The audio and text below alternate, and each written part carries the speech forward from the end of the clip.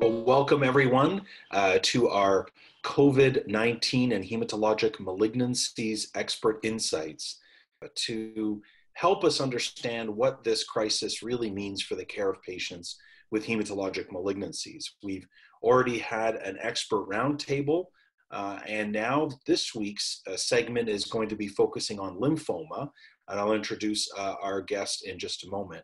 My name is Dr. Joseph Mikhael. I'm a hematologist and a professor at the Translational Genomics Research Institute in Phoenix, which is an affiliate of City of Hope. We've been genuinely trying through the series to give practical advice to hematologists and oncologists who care for patients throughout this period of time, whether they have COVID or not. Of course, it's really affected the way we handle all of our practices. And so this week, as I mentioned, we're going to be speaking about lymphoma. Next week, we're going to talk about myeloma. And then we're going to have further roundtables with patient advocates and focus on myeloid diseases in the future sessions. But for today, I'm particularly happy to welcome a guest with me who is not only a world-renowned lymphoma physician, but also a very good friend. Dr. John Leonard is with me today. Leonard is at Weill Cornell. He is a distinguished professor there and is also the Senior Associate Dean for Innovation Initiatives. And so, John, it's a pleasure always to see you, and I'm happy that you're able to be with me today. No, my pleasure. This is a great topic, and literally one that we are dealing with on a day-to-day, hour-to-hour basis as patients come in, and we're trying to figure out how to care for them, as I'm sure many people in the audience are as well. Absolutely. And we're very glad, John, that you're with us in particular, not just because of your expertise in lymphoma, but because, of course, your location, being in New York City. And for those of you who are following this program, as you know, we've included individuals from New York, from San Francisco, from Seattle, from Chicago. We've really tried to get a diversity of input from different places, focusing in many respects on those hot spots where we have seen many of these patients, unfortunately, in our country.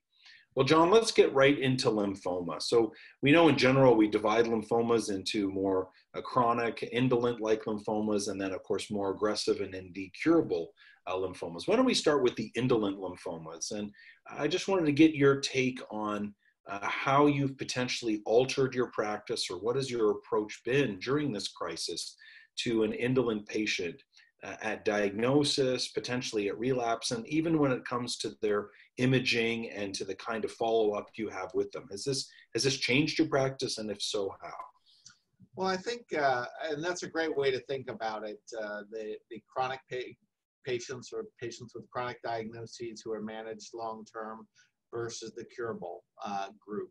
I think that's a great way of framing the questions. And I think really what this has done is tried to is emphasized or reinforced things that I think we should be doing anyway in practice, but often are not, just because we have technologies available to us that maybe we don't have to use quite as often. And we'll come back to that specifically. So for indolent lymphoma patients, and again, as the audience knows, most commonly these would be patients with follicular lymphoma, marginal zone lymphoma, some patients with mantle cell lymphoma who have slower growing disease.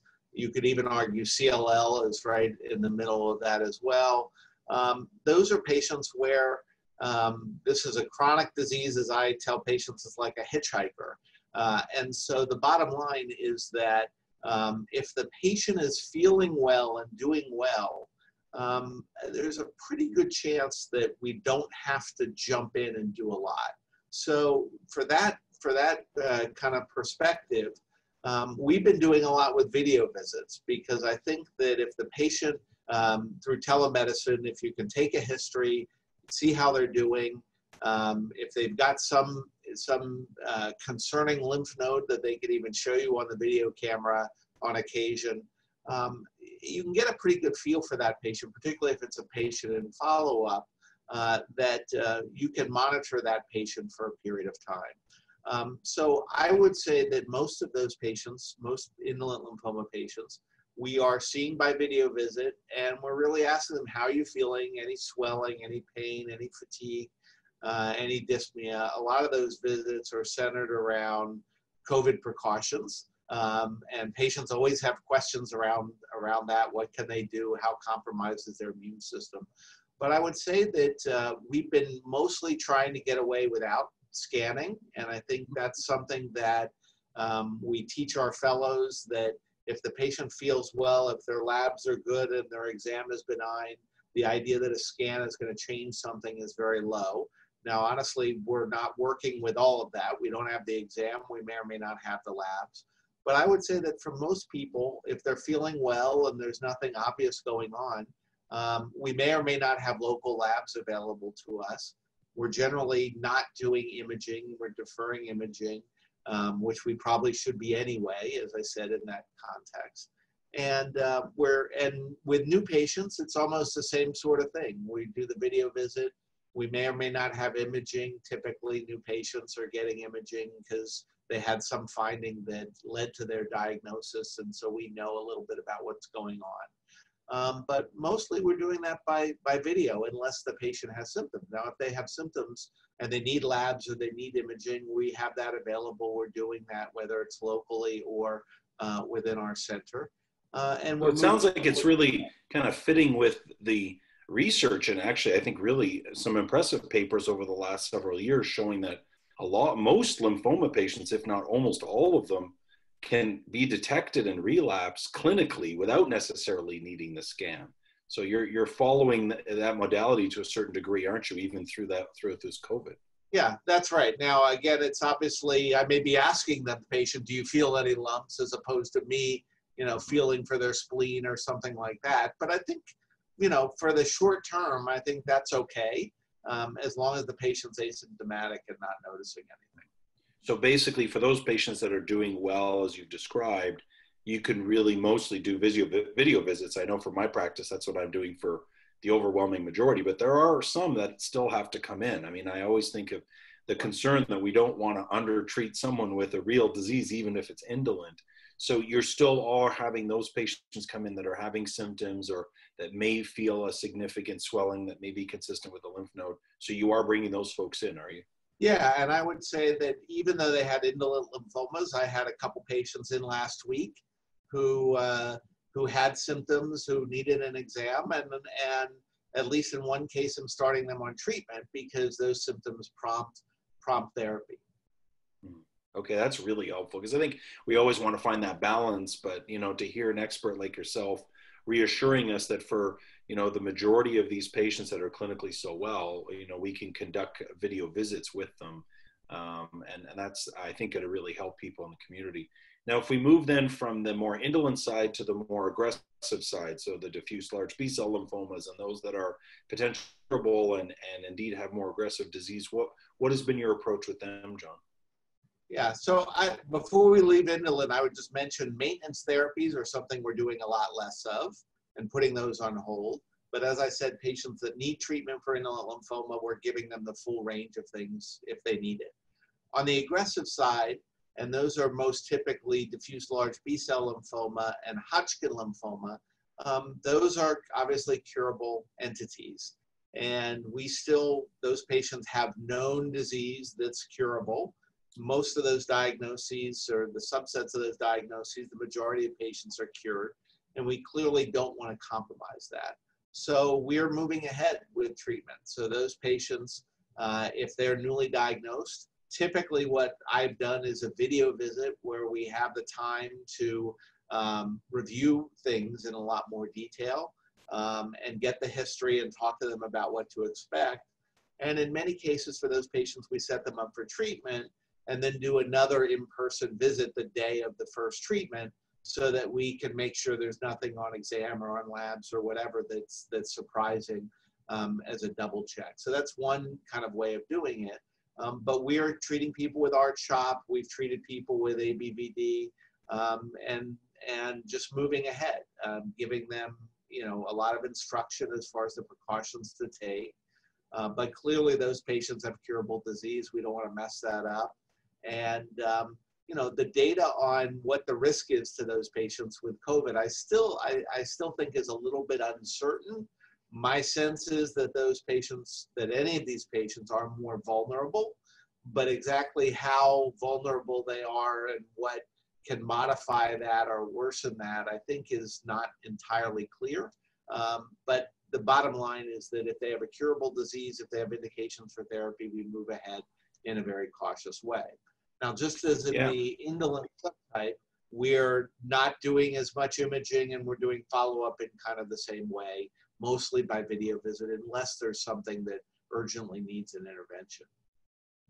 Yeah, no, I agree with you, John. I think there is always, and I know we've discussed at our expert roundtable as well, how susceptible are our patients. I think part of that has been mitigated by the fact that we honestly do teach our patients the importance of hand washing and disinfecting and at times wearing a mask. And so I think that, has an impact to try and pragmatically reduce that risk.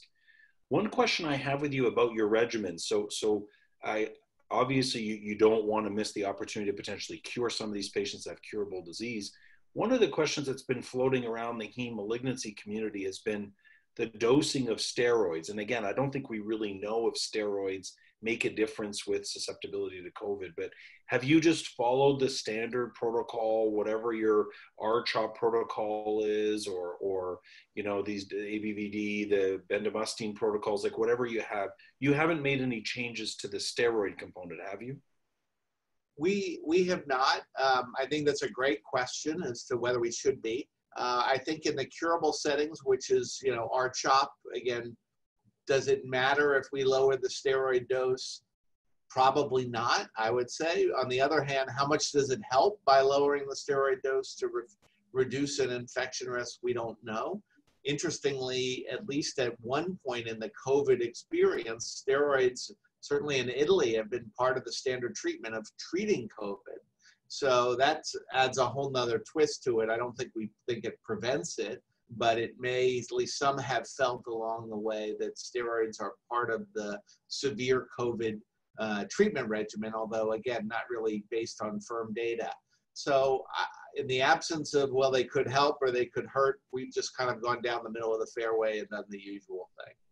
Yeah, and I think actually that approach is what I've been hearing most from people. I think there were a few groups when this first happened that were putting out guidelines that maybe we should be dose reducing steroids. But I think just as you've said, I think most people have just said, if you're actually going to genuinely choose, don't dilute, as it were, what you're treating with. But obviously in the maintenance context and so on, as you mentioned, there may be a little less aggressiveness. Well, John, we're just about done with time, but any last thoughts, anything else you want to share to the practicing hematologists and oncologists when they're looking at their lymphoma, be it Hodgkin's or non-Hodgkin's, be it CLL, any other last minute advice that you could share with them? Yeah, I would just say that people who are in practice have a good sense of how to take care of patients. And I think this is the kind of thing where you have to listen to the patient, you have to trust your judgment, and following strict guidelines and saying, well, you have to do it this way, you have to, make sure you check counts on this day, or have to get a scan, or have to do this. I mean, I think it's a good time to say that, well, there are a lot of ways to manage patients in practice. And, we're good clinicians, we have good judgment, and at times we have to deviate from what we normally do. And perhaps that's a good thing in regular practice, but certainly in times where, we need to be a little more critically thinking about what's really essential to the management versus what can kind of be put aside, at least temporarily. Yeah, that's great, John. Thank you. I think, for those who are listening to this, this is a theme that's recurring that we're clearly going to be discussing throughout the whole of the series, is that this has not just changed our practice in the very short term. There are things that we're learning, even about, as we've discussed today, John, the benefit of video chats and video consults with patients. I suspect part of that is going to stay. I do think that there are patients that we can in future not have to bring in for sake of we can use technology to leverage our patient care.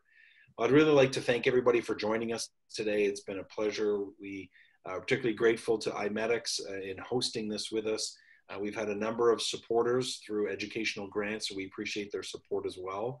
As I mentioned, this is really just the second week in multiple weeks of this series. We look forward next week to interviewing Dr. Nina Shaw from the University of California in San Francisco to talk a little bit about myeloma, and we'll have multiple other events in the future, including focus on myeloid diseases and patient advocacy. If you do have a question, there is in your navigation bar an opportunity there to submit a question. We can answer it in future sessions, so please feel free to do that. But again, I'd like to thank you for your participation today and trust this helps you as we care for our patients in this very unusual time and hopefully care for them in the best way we can. Thanks again for your attention. Thank you.